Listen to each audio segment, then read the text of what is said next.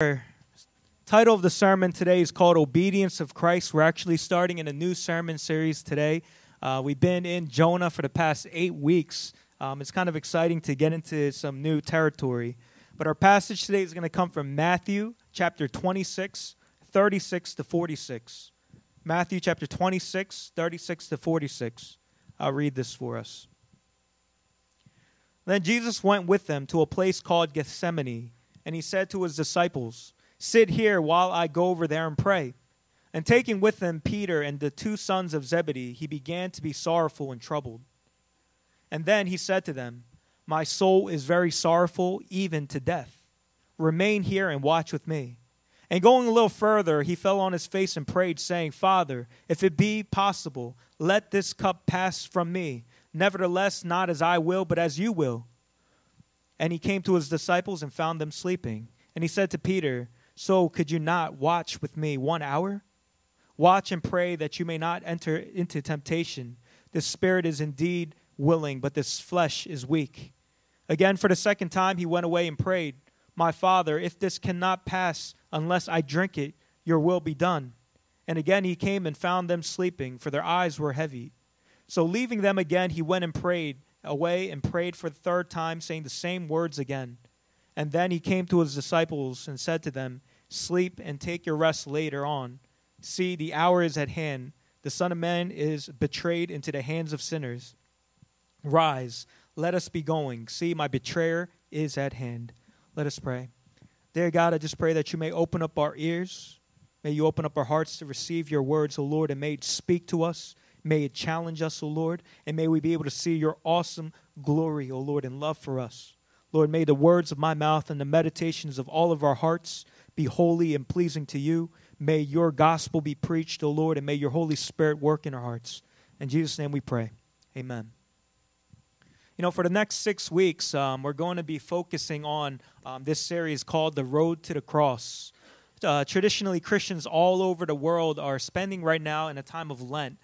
If you guys don't know what a time of Lent is, it's basically 40 days before Easter, where people begin to fast and begin to just reflect on what Christ has done. Lent actually began back in March 1st on Ash Wednesday. I don't know if you guys noticed the crosses on people's foreheads of ash. That's not because they were cleaning out their fireplace and touched their face by accident. It's because, you know, it's a sign of submission and humility before God. Although our church doesn't tightly follow the tradition of Lent as some other churches do, I think it's extremely important to continually prepare our hearts as we just reflect on Passion Week coming, on Jesus' life, death, and also resurrection.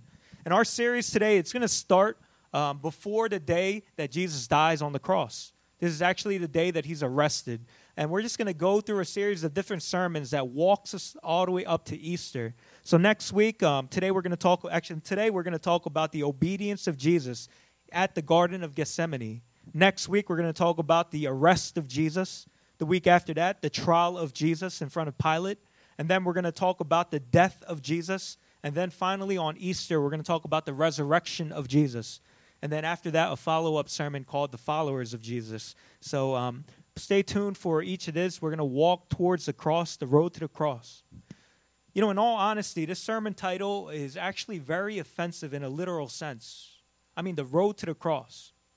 If you really, really think about its implications, it's actually saying the road to the electric chair, or the road to lethal injection, or the road to being shot by a firing squad. I mean, this is a Roman capital punishment that Christians are rallying behind, but it's ironic that our entire faith is centered on such a dark symbol. You know, for us as Christians, when we look at the cross, we're like, oh, it's beautiful. You know, Christ died for us. Look at the grace. Look at the love. But 2,000 years ago, the word cross was actually like a curse word to people.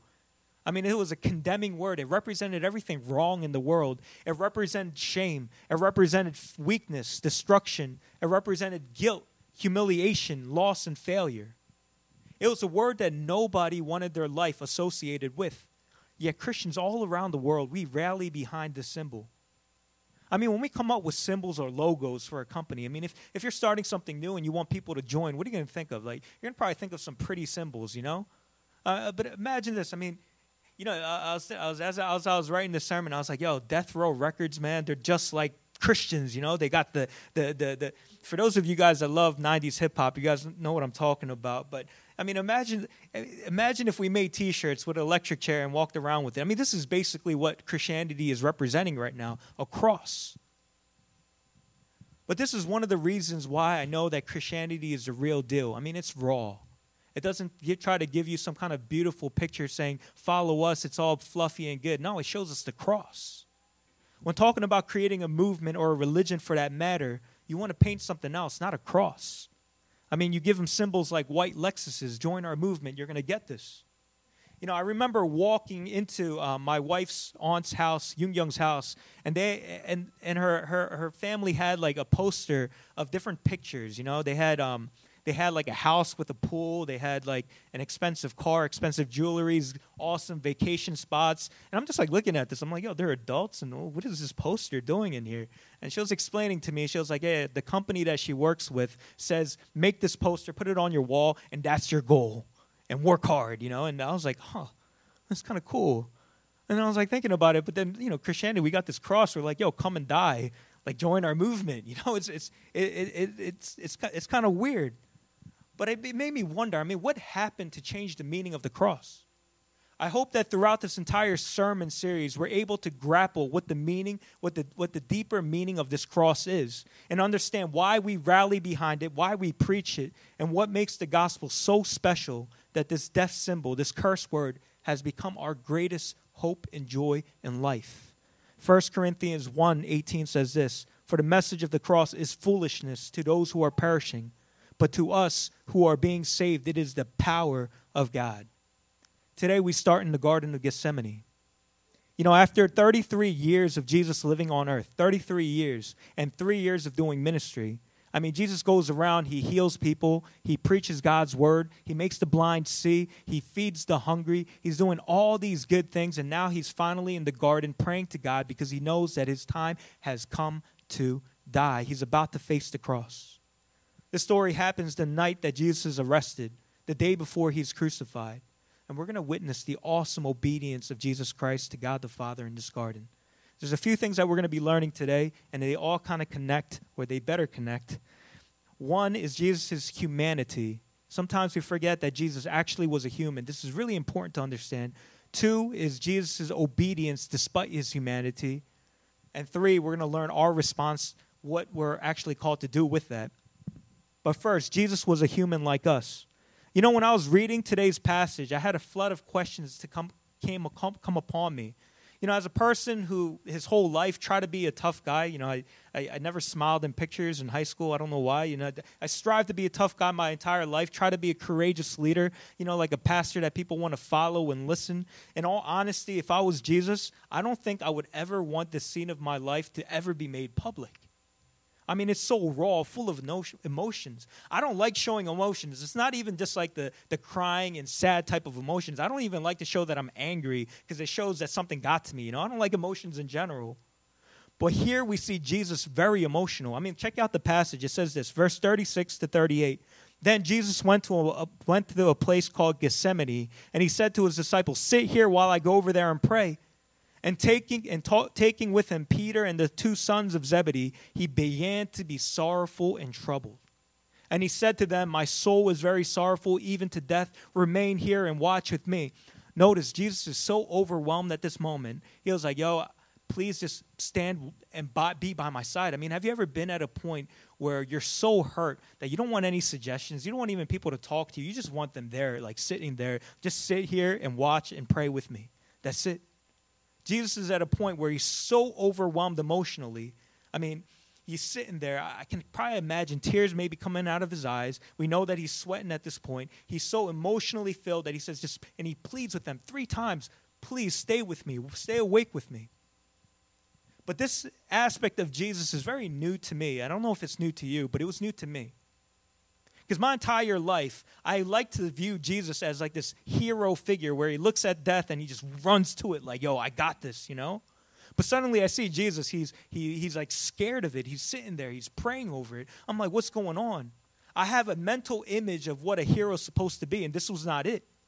You know, there's a time in my life after my father passed when I was young where my mother sent my sisters and I to Korea because she couldn't handle raising us three by herself. We stayed there for a little under a year. And they said that every night I would cry saying that I miss my mom.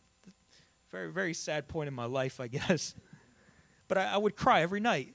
And even to the point where I used to have a dot under my eye. And my aunt said, get rid of it because that means you're going to cry a lot. Like this, I guess that's how much I cried. But I remember my uncle, whom I respected a lot, he says, why are you crying? Men don't cry. Dry up those tears. He actually said this, men only cry twice in life. One, when they're born because they can't help it and they're trying to talk. And two, when your mom dies. That's it. You don't cry any other time. And he looked at me straight in my eyes and he said this, you have to be a leader of your family one day, man up and dry up your tears. And he permanently stamped something in my mind about what it meant to be a leader and a man.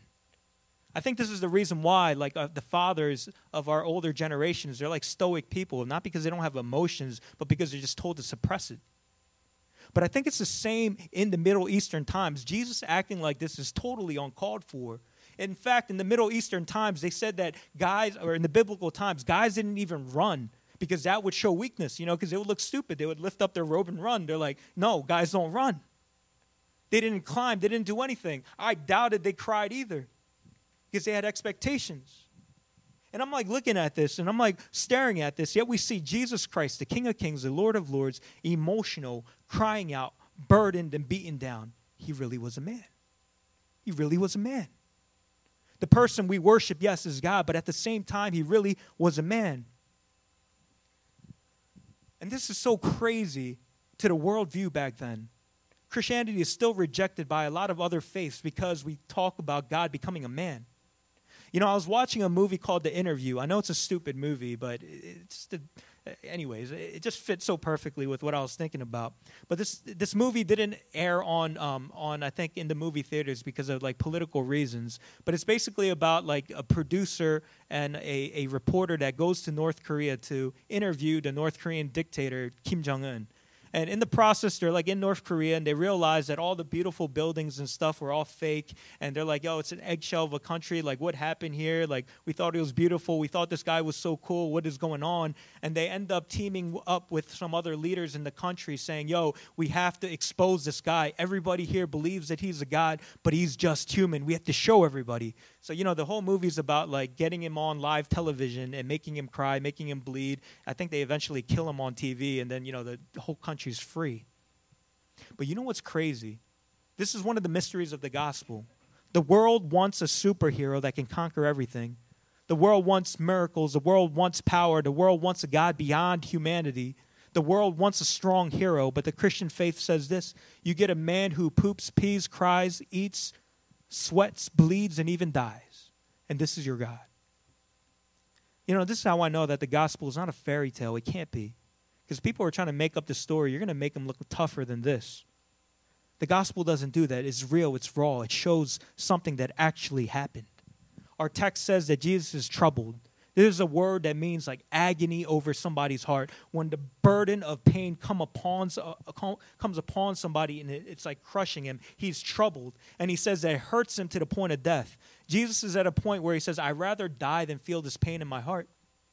And it doesn't say this in our passage in Matthew, but in Luke, it describes this moment saying that Jesus was so stressed out that he was sweating blood. We actually know that this is a real medical condition called hematidrosis, which is when a person is under such great stress that the blood vessels behind their pores like erupts and pops. Some of you doctors in this room, I don't know if it's real, but it pops and they sweat blood.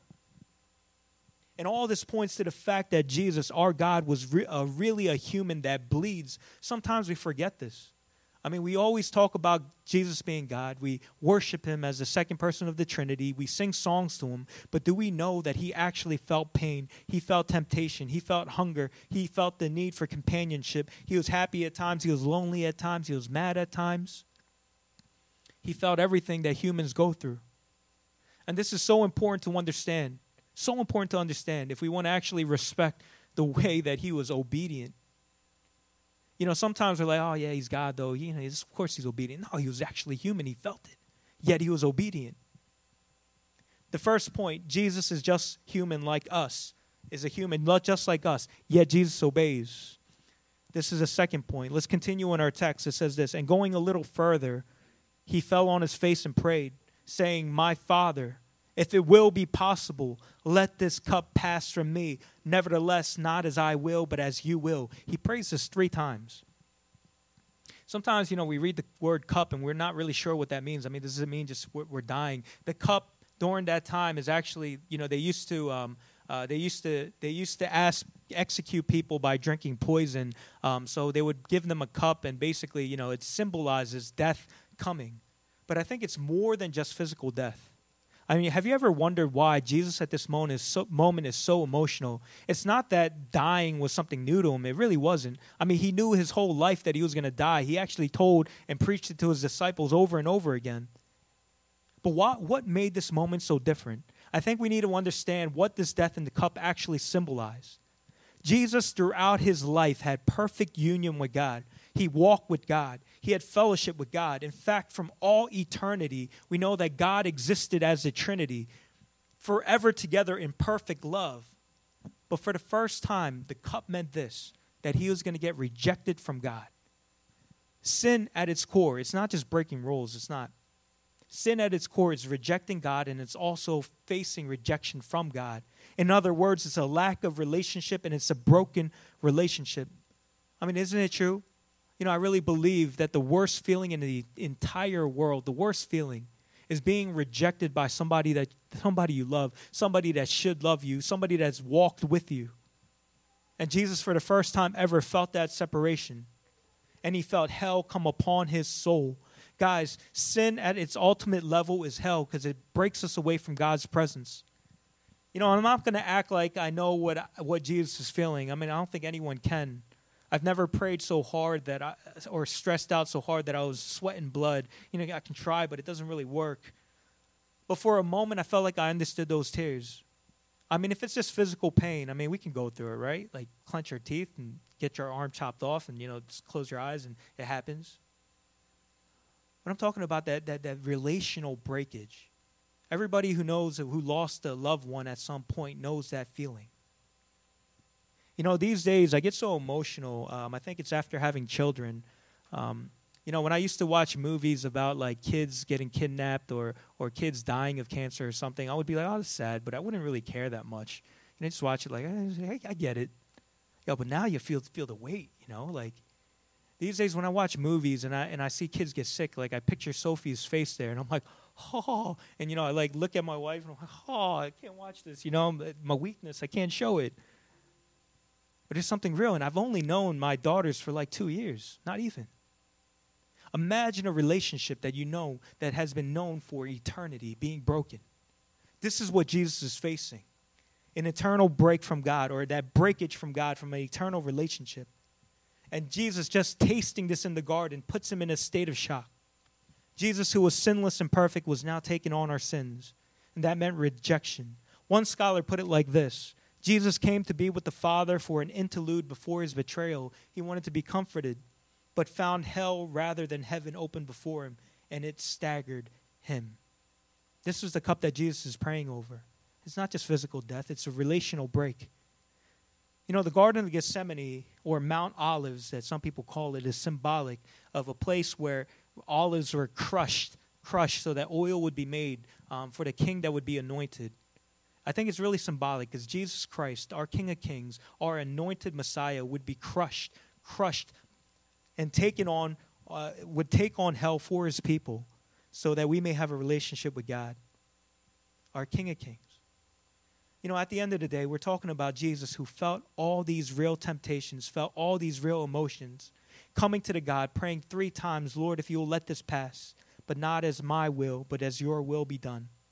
It all starts from here. Obedience to the Father in heaven. It starts from here. Obedience to the plan that God has set to save his people. In our passage, we see 2 things that are happening. One, we see 2 obediences going on.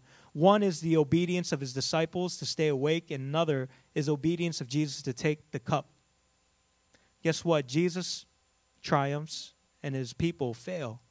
But, I was like looking at this. I'm like, is this a safe comparison? I'm to stay awake compared to taking on hell? But this is the craziness of Jesus' obedience. You know, at one point, Jesus goes up to them and says, watch and pray that you may not enter into temptation. The spirit is indeed willing, but the flesh is weak. I think that second line kind of stands out because I think Jesus understood that feeling of temptation. He felt it. He felt the flesh was weak, but his spirit was willing. It's crazy because even as Jesus is going through hell for them, he's understanding his disciples falling asleep. Do you see how Jesus understands our weaknesses? He sees our struggles with our sins. He sees us being tempted. He sees us trying to live a better life. He sees us trying to love our enemies. And this is the God we serve, a God that understands. He's not distant. He's there with us, and he feels the pain. Hebrews chapter 4, 14 to 15. It's going to come on the screen. It says this. Since we have a great high priest who has passed through the heavens, Jesus, the Son of God, let us hold fast our confession, for we do not have a high priest who is unable to sympathize with our weaknesses, but one who in every respect has been tempted as we are, yet without sin. Do you guys see what's going on here? He obeys while his disciples fall away. There's a twofold thing that happens as Jesus as human, or God as human. One, he takes on the punishment for our sins. And two, he lives a life of obedience that we were called to live. In other words, Jesus dies the death that we should have died while living the life that we should have lived. And there's a parallel here. The Garden of Eden was where Adam fell, but the Garden of Gethsemane is where God would triumph in obedience. In the Garden of Gethsemane is where Adam disobeyed and the whole world fell, but in the Garden of Gethsemane is where Jesus would obey to save the world. Romans 5:19 says this, for by one man's disobedience the many were made sinners, so by the one man's obedience the many were made righteous. Now you guys are probably thinking, okay, you made a good point. Okay, Jesus is human, was human, or eternally God and human. Okay, he obeyed. What am I supposed to do? So what? And I thought about this for a while. So what? There's two things that we're called to do in response to this. One is faith. The first step is believing. If there's anybody in this room that doesn't believe, this is what faith actually does. Faith connects our life to Jesus' life. For grace you have been saved through faith. The moment we trust in God and have faith, this is when Jesus' life and obedience becomes ours. His righteousness becomes ours. In exchange, Jesus takes on hell for us. But the second part is this, follow. We're called to live a life of obedience as Jesus was obedient. But this doesn't mean that we're going out there to take on hell for people. This is actually one thing that we can't do for nobody, no matter how much we want to.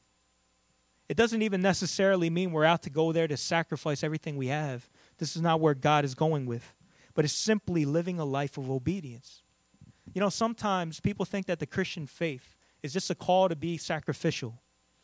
Show the world sacrificial love. Go out there and do some good things. But you know what the Garden of Gethsemane tells us? Christian faith is more about obedience than sacrifice. And I'd never thought this before. I mean, if you look at Gethsemane, before Jesus goes out and dies on the cross, before he gets arrested, before he's taken on into trial, he has a moment of obedience to the Father. Jesus didn't merely pray for love. He prayed for a heart of obedience. Sacrifice can be a part of obedience, but obedience doesn't necessarily mean sacrifice. And let me show you how. In the book of Samuel, there's a story about a King Saul who went out there, and after conquering an entire nation, he kept all this money, all the spoils, all the animals and everything, and he said, I'm going to give it to you, God. And God looks at all this sacrifice. You know, sacrifice is an act of giving. And he looks at all that and says, this is not what I wanted. I said to destroy it all. And then Samuel goes up to him and says this, does the Lord delight in burnt offerings and sacrifice as much as obeying the Lord? To obey is better than sacrifice, and to heed is better than the fat of rams. I think there's something to be learned here. We're called to obedience more than sacrifice. But what does that actually mean? You know, Christians aren't mere do-gooders of this world. We're actually people called for a purpose, to live what God wants us to live for. You know, when the gospel merely becomes sacrifice, you know what happens? We make judgment calls on our own depending on what we think is better while ignoring God. And oftentimes our sacrifice is more for ourselves than actually for God. You know, 2 weeks ago in our growth group, one of our members said one of their biggest pet peeves are watching those guys that try to be good, with their face, put on like happy smiles and do a lot of good stuff and wanting to receive praise. She's like, I hate that. Oh, I just want to punch him in the face. And I'm like, yeah, that's right. That's sacrifice without obedience, not knowing the heart of God. I've been learning so much on this lately as a church planner and as a pastor. My heart is always racing, I'm always trying to plan for new things, always looking for better ways to do ministry, always studying to write a decent sermon, always trying to go out and meet people to see how they're doing. Where I'm always meeting people. And I never realized how many pastors' meetings there are in the Philadelphia area. Like, everybody's into networking. Like, I'm sick of seeing those suckers. But anyways, meeting after meeting, But I'm the type of guy that if I'm not doing something, I feel like guilty, like I'm sinning or something. So I always look for something to do, even if there's nothing to do. And something that I found pounding on my heart lately is this. Whether it's through mentors speaking into my life or in my prayers, God is saying, Paul, more than sacrifice, more than your work, more than your time, more than your efforts, more than all that, listen to my voice and follow me. And it made so much sense. If you think about it, guys. Because no matter how much sacrifice you do, if it's in the wrong direction, it's meaningless. I mean, for instance, if you walk and run in a certain direction or drive really fast, like 80 miles per hour, no matter how hard you're working, it doesn't matter if it's in the wrong direction. A moment of obedience is listening to God's voice to direct you to the right path. What's the use of sacrificing when it's not what God wants? And I found out the secret of living in obedience, and it all starts with prayer. Jesus begins his ministry by fasting and prayer, and Jesus begins his march towards the cross with this moment of prayer. I think this teaches about something about prayer. It's not just coming to God with our prayer requests, but it's coming to God saying, Lord, use me. Make my will match up to yours, and saying Jesus' prayer, Lord, not my will, but your will be done. This is coming to God with all of our decisions and asking him for wisdom. And you know what happens when that happens? In the moment of prayer, God gives directions to those who come and ask. And I'm not saying he's speaking to you guys audibly. I mean, he could. But he'll guide you, whether through your meditations, whether through your reading of Scripture or your life circumstances, because prayer opens up the ears to listen. Prayer, in essence, is opening up your ears and eyes to receive guidance from God. And this is the heart of prayer. And this is where obedience starts from. David was a man after God's heart. Saul was a guy that just sacrificed. May we not be stubborn in our own ways, and may we open up the doors of obedience through our prayers. There's a story of an old sailor that repeatedly got lost on sea. I mean, he was a guy that just went out there. He would always get lost, so his friends got kind of annoyed. They're like, yo, here's a compass. Take the compass, man, and find your way back to dry land. The guy takes the compass. He goes back out on sea. He's missing for a few days. His friends are like, what's going on? Friends go out. After a few days, they look for him. They actually find him, and they look at him. He's like, yo, dude, why didn't you use the compass? And the guy said, hey, I was trying to use it, but, I was trying to go north or trying to make it point north, but it kept pointing southwest. So I got mad, so I wanted to go my way, so I went my way. And the guys are like, you idiot, like, what are you doing? Like, no, follow the compass. And I really feel like this is what devotion to God is following that compass. Meditating on his word, praying before him. I pray that we may not be like the sailor that is just running the race of life without ever coming before God. My wife and I have begun to pray every night together, and I'm not saying this to brag about anything, but we haven't really been praying after our second child has been born. It's really busy, and you just kind of go through life, and we just realize months are passing by, and we haven't been praying.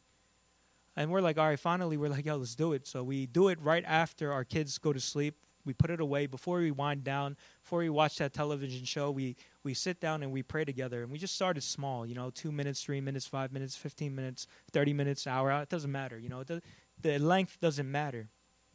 I want to encourage you guys in this room, for the couples in this room or just people, to set a time to pray together. But as we're doing this, we started to make a list of different things to pray about. We had the church. We actually have almost all of you in this room. If you're new, I don't have you guys on my list yet. But we pray to you guys by name. Pray for different ministries. Pray for things in our life. And as we were praying, something crazy started to happen. You know, as a pastor, you start getting busy doing random stuff. But as we were praying on certain things, God actually started to direct our prayers on what's more important. You know, you ever think about that? When you're just living life, just moving, you miss a lot of things. But when you stop and you step back and God gives you the correct perspective on what to focus on, you go in a better direction. And this was happening with me and my wife. We were praying and we were like seeing God direct us. And you know what else happened? Through our prayers, we began to have more confidence in the steps that we began to take. Not that we knew everything better, that we just had more confidence because we knew we were drenching everything in prayer.